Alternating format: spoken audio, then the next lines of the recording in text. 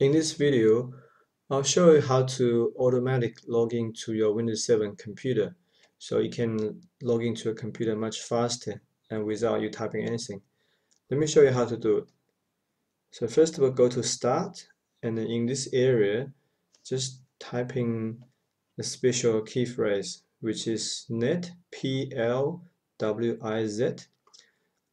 Then press Enter in your computer.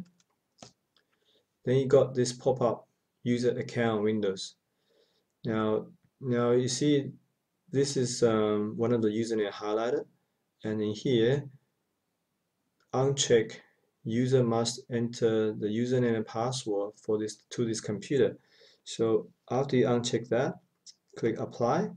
Now it asks your password, so you just put your current login password to confirm you want to change login setting. So let me just type in password.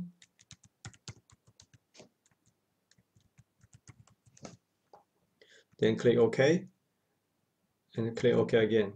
So now if you just click here and restart your computer, you should see the login screen disappear, so it automatic login. Thanks for watching. See you on next vHow.net video.